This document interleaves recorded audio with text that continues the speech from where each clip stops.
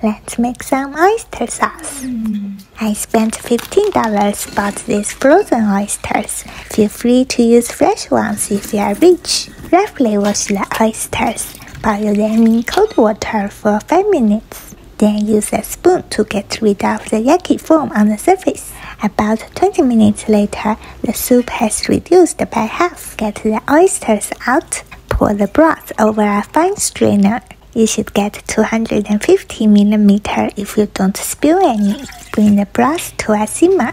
Add the salt, soy sauce, sugar, cornstarch mixture. Stir and thicken over medium-low heat for about 5 minutes until it turns shiny and sticky like camel sauce. Transfer to a sanitized container. Store in the fridge until it gets mold. Now don't tell me you can't find oyster sauce anywhere. Bye!